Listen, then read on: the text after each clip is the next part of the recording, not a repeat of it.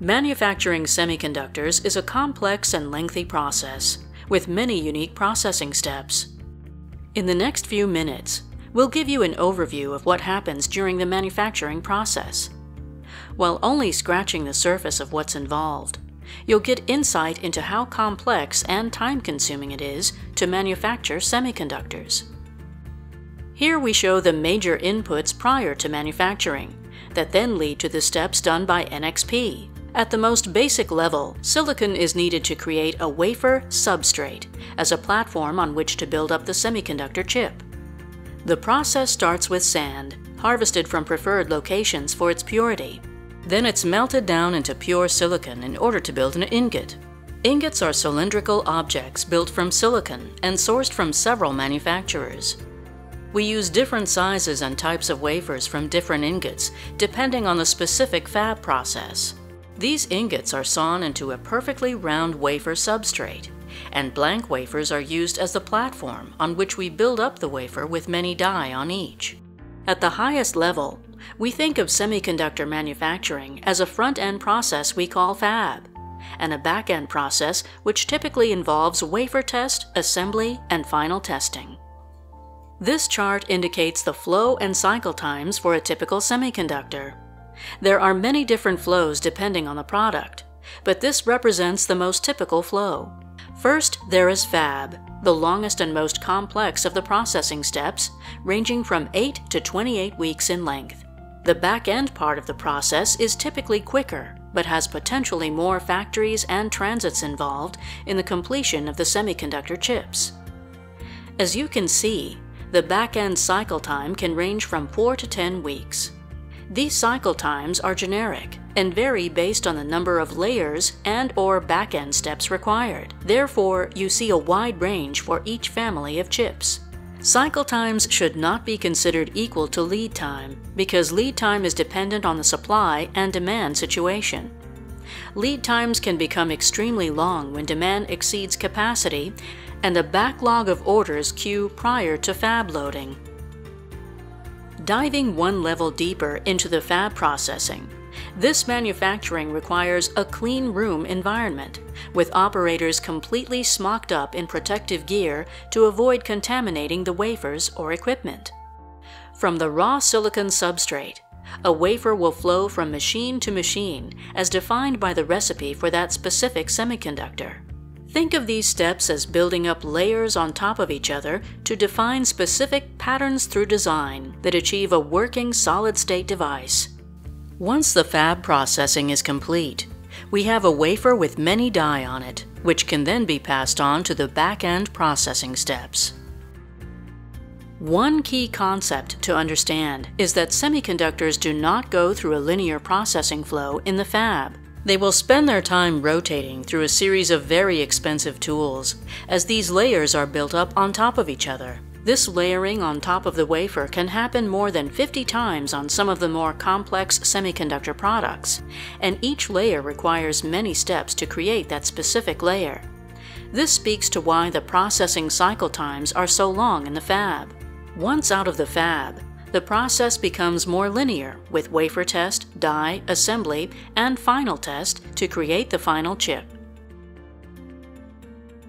Diving a level deeper into one specific fab processing step, here we show the photolithography process. This is just one of the many steps required to do each layer on the wafer. First, the wafer is coated with a material called photoresist. A reticle containing an image that is specific to that layer of the chip is reflected onto the wafer by exposure to light to create the precise pattern needed. This reticle or mask may contain 2 to 10 individual die images, and then must be stepped across the entire wafer until the pattern has filled all the available space. From this step, the wafer will move to subsequent steps that will clean the wafer to expose that layer's pattern and get it ready for additional steps. This very complicated process is one of many steps required to create just one layer of the wafer, and many products have over 50 layers to be processed. After the fab process, the wafers will enter the back-end processing steps. These steps can vary widely depending on the type of semiconductor package, But this chart depicts a typical packaged semiconductor flow.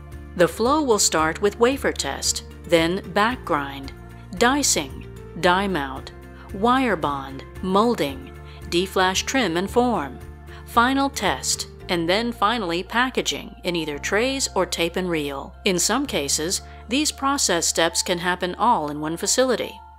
But more often, the product will need to transit to several different factories that specialize in each of the various production steps.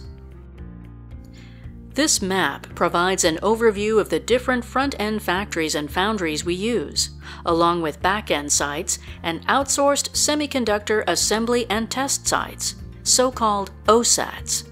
These sites are situated globally, which often requires transit between sites to complete the different processing steps. Most of the back-end sites are situated in Asia, whereas the front-end sites are spread out globally. NXP maintains a mix of internal and external sites to optimize our manufacturing footprint. We have 5 NXP fab sites and 1 joint venture site in SSMC, Singapore. NXP also maintains 4 back-end manufacturing sites along with many OSAT sites. You may ask, why are there so many sites? The reason is the wide range of different products NXP is offering. Unique characteristics and performance levels of a chip may require very specific processes. Within NXP alone, we have more than 100 different fab process technologies running in parallel. This chart illustrates the difference between a standard linear manufacturing flow and a pod-based flow. Most of our customers run a linear flow, and this whirlpool of processing steps in the pod-based approach is unfamiliar. The other key concept is to think about the funnel of demands entering the manufacturing process. Depending on the mix of products and the number of layers required, the capacity of the system changes. When demand exceeds capacity, as in the funnel is not big enough for the products being demanded, there is a queue of orders in the funnel prior to the beginning of wafer processing. Customers will often ask, "Why don't you just add more capacity tomorrow so we can get more throughput?" Unfortunately, it's not that easy. As we have discussions with customers to explain what happens in the semiconductor supply chain, there seems to be a lack of understanding on the cycle times required along with inventory risks involved. The top chart shows what we see as the ordering and forecasting window between OEMs, Tier 1s, semiconductor manufacturers, and semiconductor foundries. Notice that the window gets longer as you step down the chain. The order windows between OEMs and Tier 1s can be just a few weeks. Because the semiconductor cycle time is on average 6 months long, NXP must generally place orders 6 months ahead of expected delivery. And in addition, the current environment suggests semiconductor manufacturers must secure wafer fab capacity for multiple years with their foundry partners. Next, if you look at the chart on the bottom, you'll see the mismatch in cycle times and inventory being carried. OEMs and Tier 1s tend to manage the factories with a just-in-time methodology, which pushes all demand fluctuations downstream to semiconductor manufacturers.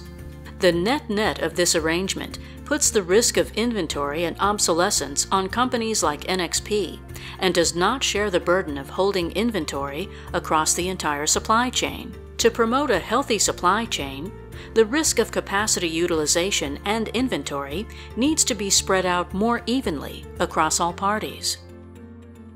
Back to the topic of adding capacity. Due to the extremely complex manufacturing process requiring highly specialized equipment and a rigorous qualification process, adding capacity can take a very long time. In addition to the pure cycle times shown at the top, adding capacity to an already existing fab cleanroom can still take 18 to 24 months before realizing that additional capacity.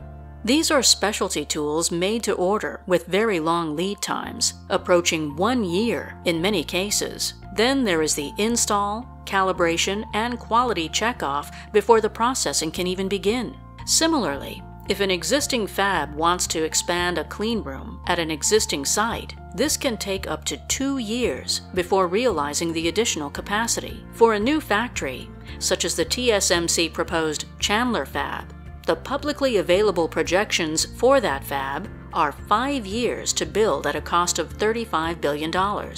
Because of the expense, these factories must run 24/7/365 in order to be cost competitive. We hope this overview helped to explain the complexity of semiconductor manufacturing, including why cycle times are so long and why adding capacity is such a time-consuming and expensive process for companies like NXP to manage. For more information, please contact your NXP representative.